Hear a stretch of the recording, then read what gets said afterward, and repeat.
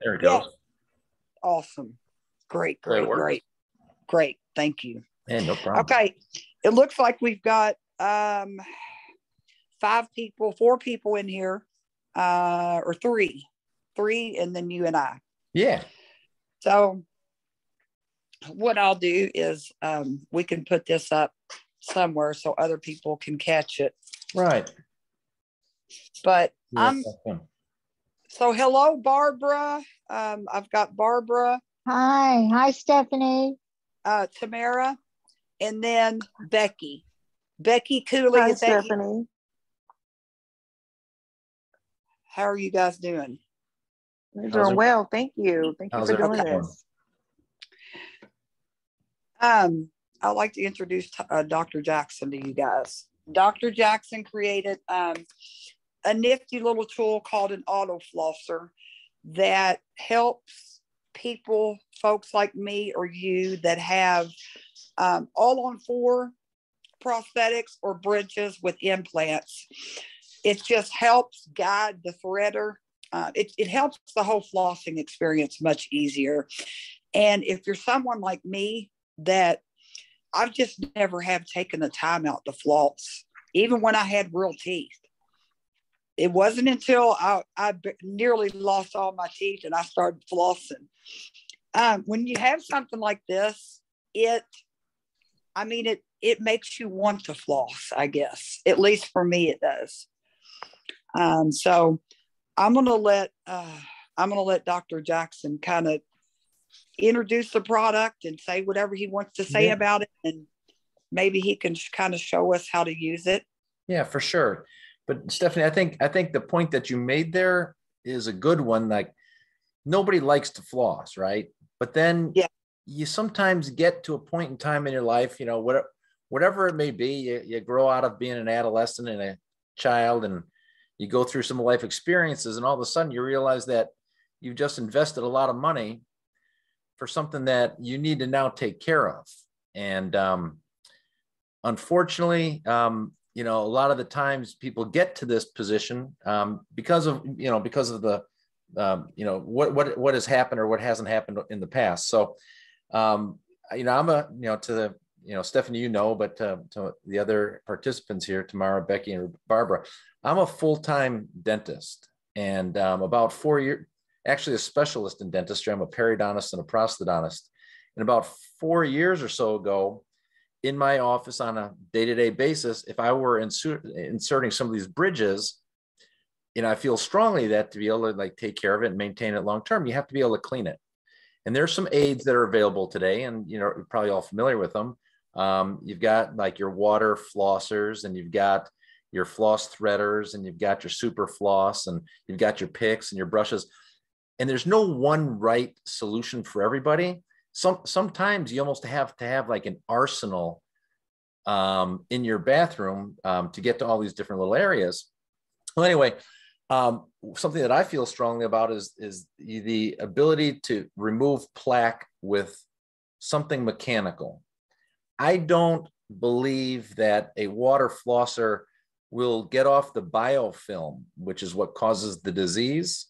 I don't think the water flosser will do it as well as something like you got to mechanically rub it off, like with a brush or with a pick or with floss.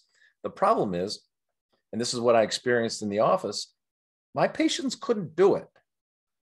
Not that they didn't want to do it. Again, they got to that point in time in their life. Now they want to do it, but they couldn't do it because what I was asking them to do was to take a floss threader and try to if anybody out there's got an all-on-4, that seam, or even the 3-on-6, the area that you got to get the floss is sometimes hard to get to.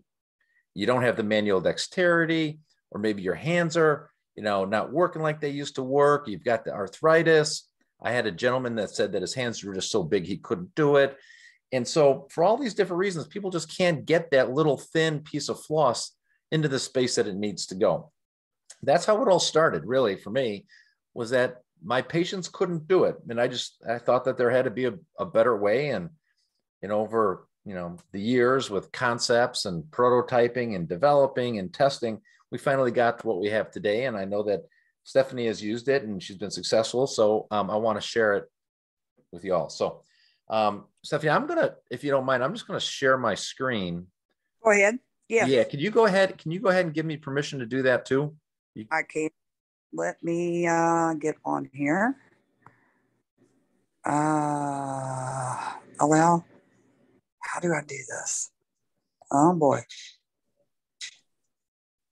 Should have told you about this earlier. Yeah, I've got a second little camera set up. You know what? Let's see here. Let me go to you and see if you know what? I'm gonna make you the host. Okay. And then I'll let you be the host. That way you can okay.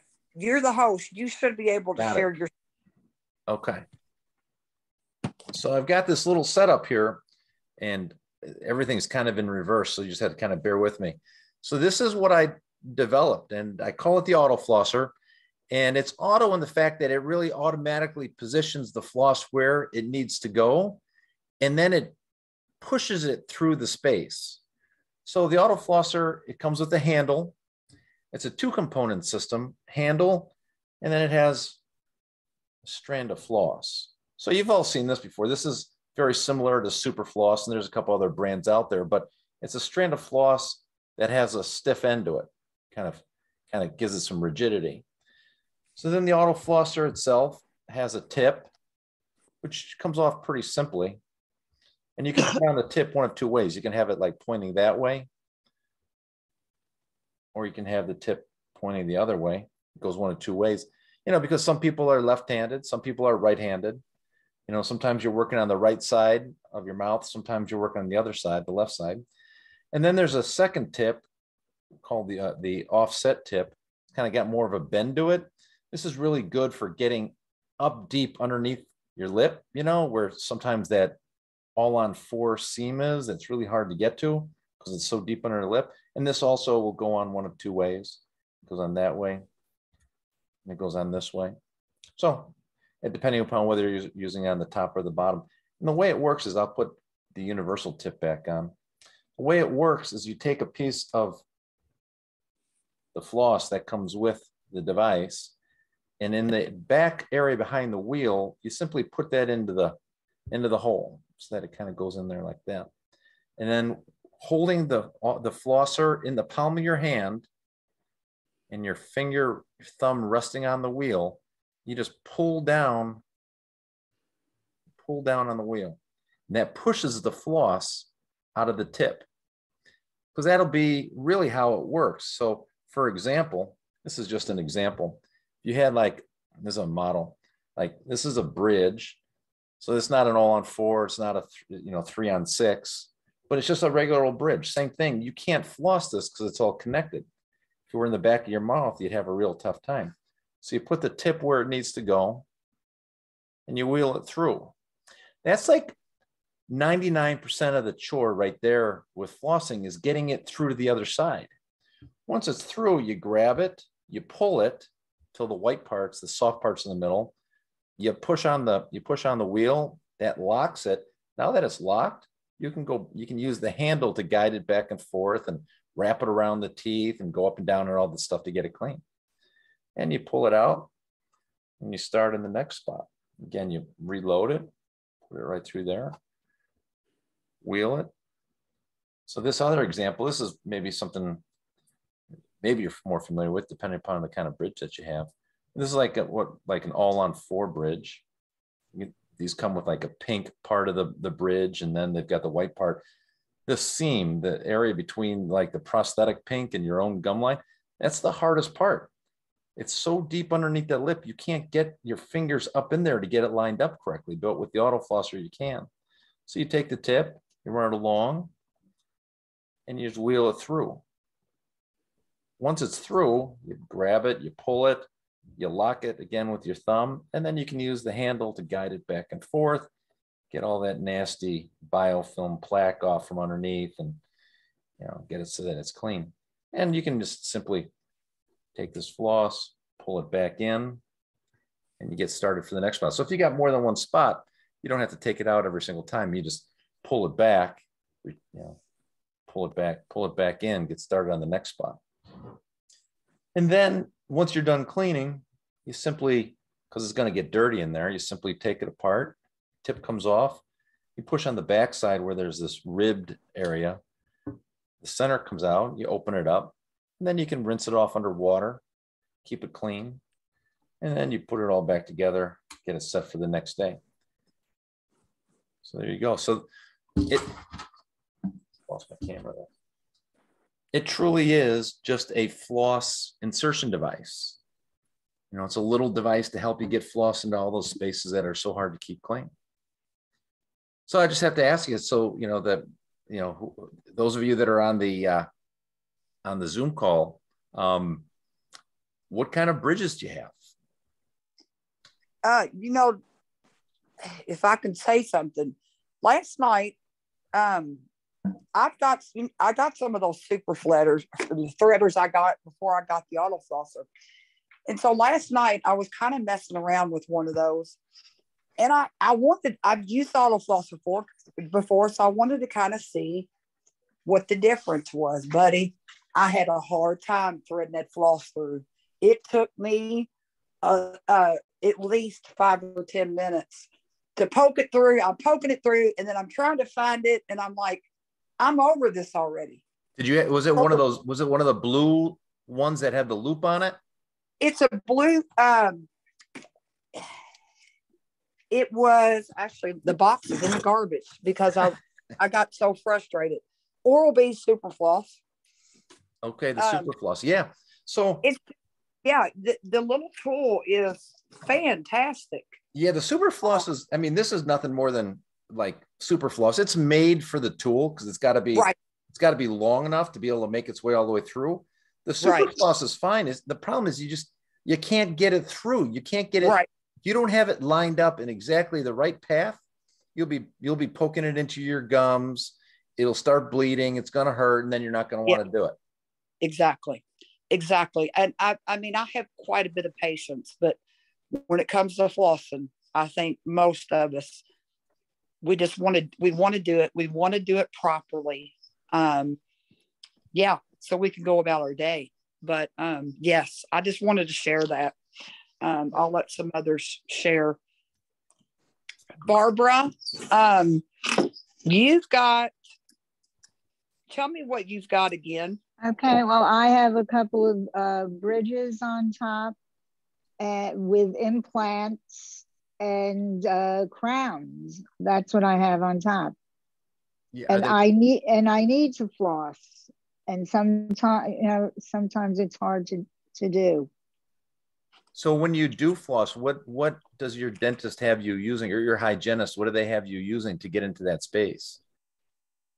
They have never really showed me anything. Yeah, he's doing this work, and he never even discussed flossing it. I just do it on my own. Yeah, so that's an interesting point that you raised, because I believe that we as dentists, the day that we put in something that you need to maintain, we need to teach you how to do it. We need to teach you how to do it. And I'm actually giving a lecture to a group April 15th. I'm going to see if I can't invite. It's to a group of dentists, but I'm wondering if I can invite the general population to watch this, because it's all about the maintenance of these implant bridges. And it's all about like what we have to do to teach our patients to do it. Right. He's so busy that he never even got to showing me anything. He probably figures I know, because I've had so much work done on my teeth my whole life. So that may be true too. But Barbara, I have to tell you, prior to the auto flosser, I was almost afraid to teach my patients how to do it because I knew that they couldn't. And I mean, that was like probably a little bit presumptive of me, but you bring out a pack of these floss threaders or super floss, and you hand them over. And while you're teaching them how to do it, it's so difficult for me to do it to somebody else. Sometimes it's just, you think that, well, they're not going to do it anyway. So why go through all the trouble? But And then sometimes by default, and this is what I used to do, it's like, well, if you can't do it, just use a water flosser. Well, it's better than nothing, but it's not as good as floss. Right. All he's ever told me was to use the water pick, and that's pretty much it. Yeah. And I do floss, but I don't do it religiously because it is difficult. Right.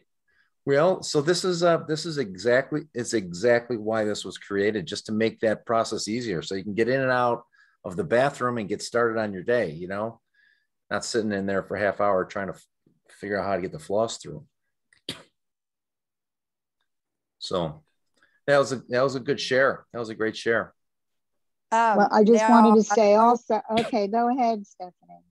No, go ahead, Barbara. Go ahead. On the bottom, I don't really need a flosser because I have implants. I have snap-in on the bottom. Yeah. So, I pretty much use the water pick for that. But on top, I really need something before I lose whatever teeth are left on my uppers. So yeah. So like I said at the beginning, it's like there's not one tool that's best for everybody. So on your bottom, you've got the ability to snap them out and get in there with a brush or whatever, right. A water pick, get them clean. So, and I tell people, some people ask me, is this good? Like if you don't have bridges, well, it's like, it may actually be easier if you are able to get floss through normally, just to do regular flossing or use a little pick. So, this isn't like a replacement for everybody. It's for people that can't do it. I had one person say that they've got one tooth in their mouth, the way that it's kind of crooked on the other one, that they can't get floss through because it gets it torn up. Well, this would be the ideal spot for that. It's literally for people that can't floss because they can't get it through that space. Now, how soon after surgery should you start flossing? So, good question. I always defer to the surgeon, but I can tell you what I tell my patients. For the first 2 weeks, I have them using that rinse, that medicated rinse, the Paradex. Yes. And depending upon, the speed of healing, because everybody heals at a different point, at a different rate. Some people I may have, getting in and using a water pick and a floss threader, because water picks are good for getting out the big pieces of food. I don't take that away from the water pick. So at 2 weeks, flossing with the auto flosser and water picking. For people where it looks like the healing may just need a little bit more time, I have them wait another 2 weeks and then get started. But no later than a month after a surgical procedure, getting in there and actually using mechanical plaque removal. Flossing. And I guess it's patient. It depends on the patient too, because what I'm seeing with a lot of 3-on-6 patients, a lot of gum grafting, bone grafting is being done. So I'm not sure how long it takes for those to heal. I guess it's different for each patient, like you said. But yeah. So well, when I bone graft, and I'm sure it's the same. The most important thing with the bone grafting is to make sure that that the surgical incision doesn't come open too soon. Gotcha. So you got to be really careful about potentially pulling out a stitch or doing something that's going to create a little trauma at that incision line. So again, and you're absolutely right. Everybody's just a little bit different. Everybody heals at a different rate, and everybody had a different procedure done. But for a non-bone grafting, all on 4, all on 6, 3-on-6 kind of case, at about a month, I really want people to get in there because it will heal better and faster if you can get the plaque off.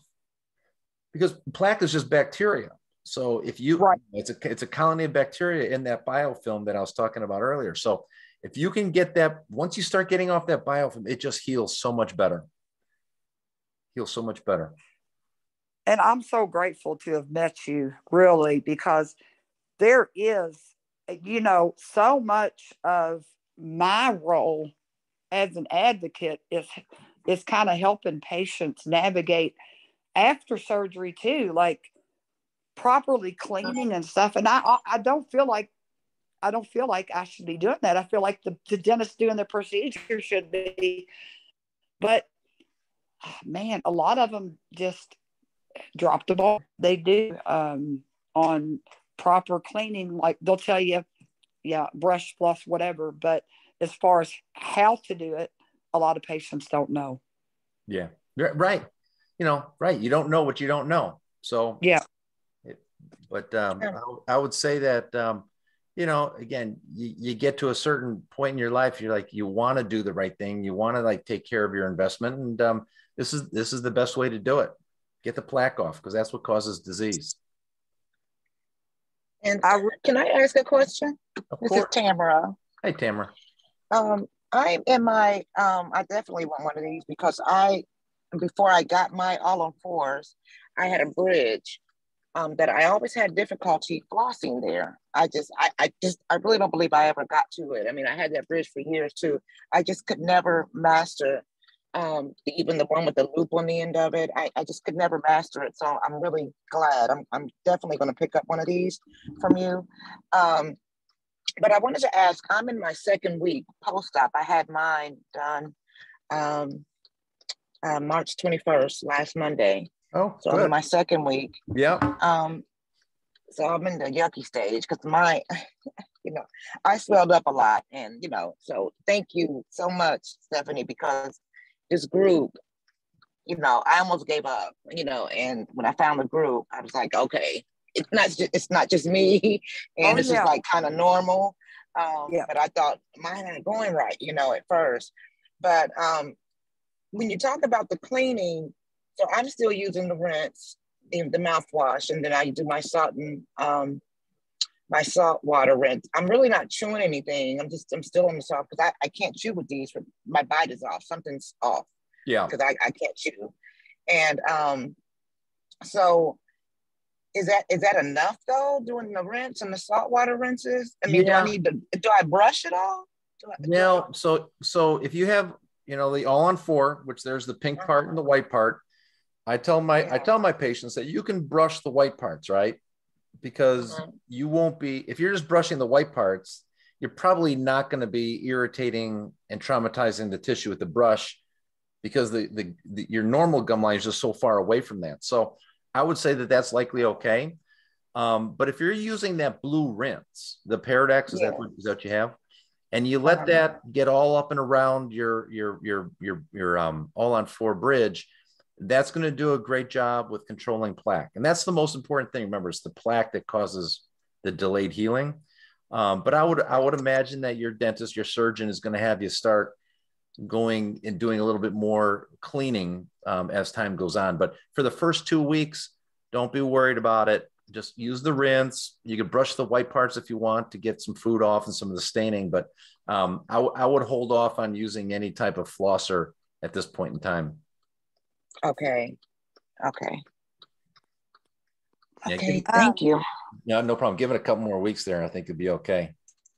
The other thing with your bite, that's not uncommon, because you gotta think that we're taking you from, whether you had no teeth or some teeth or whatever the case may be, and we're giving you all new teeth, and you're anesthetized, and sometimes you're asleep, and getting your bite lined up perfect and all that, it's it sometimes doesn't happen. So the good news is these are always interim steps, and as time goes on, it'll get refined so that it's perfect, and you don't have to worry about that too much either. Okay, because I notice I see people in the group and they're like, oh, I'm eating, if I can cut it with the fork, I'm chewing. And I'm like, oh, well, why can't I chew? I actually tried to chew and I just could not even find where the food was. I just couldn't, I couldn't find it. It's like a learning experience. I had a professor once that, we would do these, and he would tell the patients that it's like you're walking on stilts for the first time. You just got to kind of find your way with where your teeth are. And so that, in addition to letting your dentist do maybe a little bite adjustment or something, it'll all work out. Okay. Well, thank you. So I still want to pick up my flosser just in case, so I can, when it's time, I'm ready. Yeah.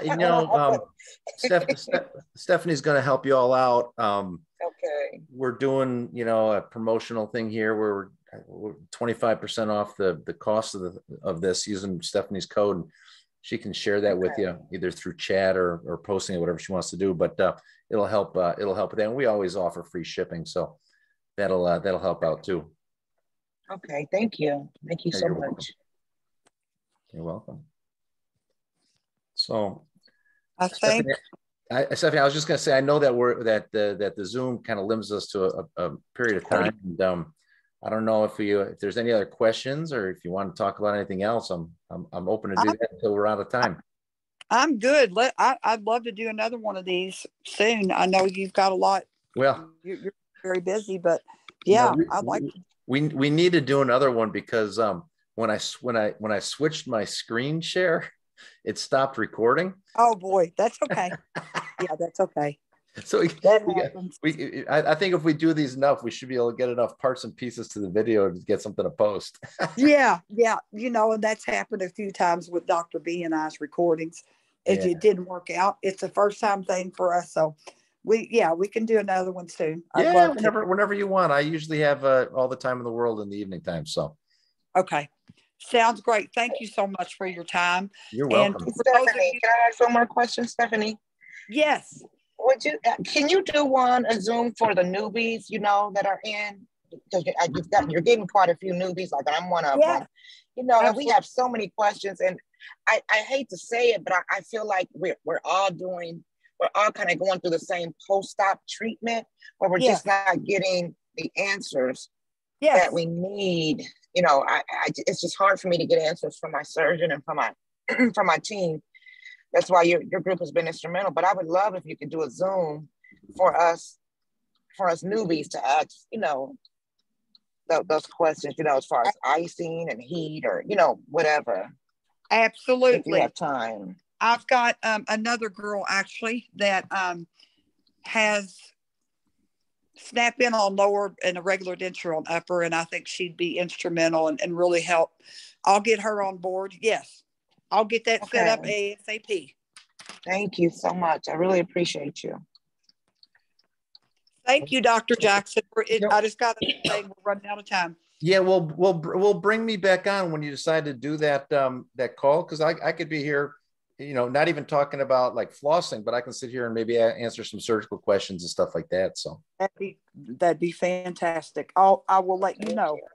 Okay. Well, all right. Well, thanks everybody. Dr. Good luck. Jackson. Good luck on your journey. Thank you. Yeah, thank you so much. You can always post questions on Stephanie's group too.